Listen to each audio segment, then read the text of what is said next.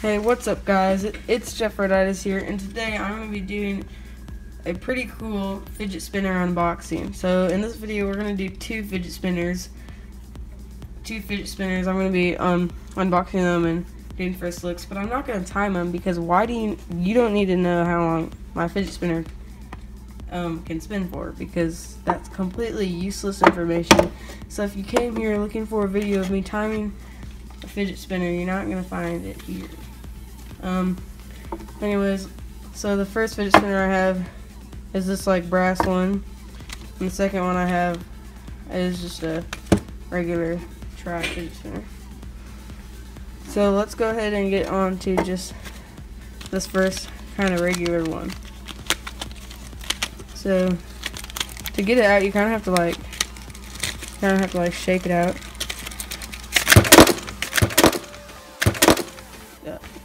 Oops. Yeah, it's not really that easy to get out.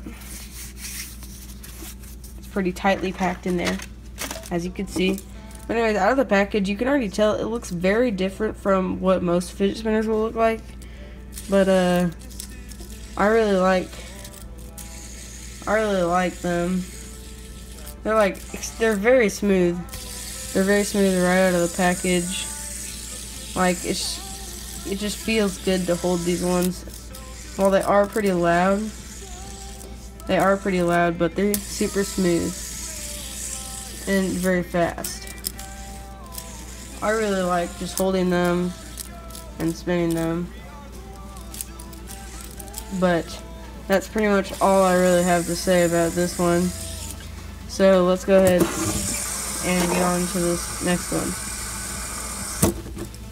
So the next one we have is just like a bar. It's like a brass one. It comes in a really nice metal container for carrying it. It's also got some pretty nice packaging.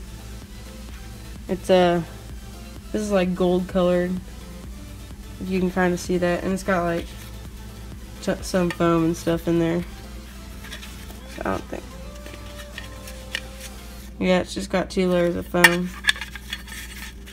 But anyways, we don't need to talk anymore about the foam or the box or anything. This fidget spinner is fairly good. Seems like I really like this one.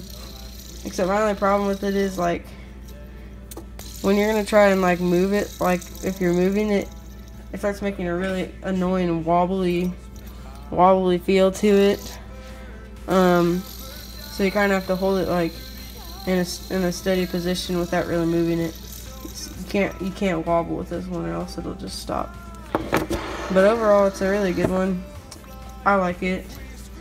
But this one we can actually take it apart because it's got like several parts. These caps actually screw off. They don't just pop on. They're screw off caps like this.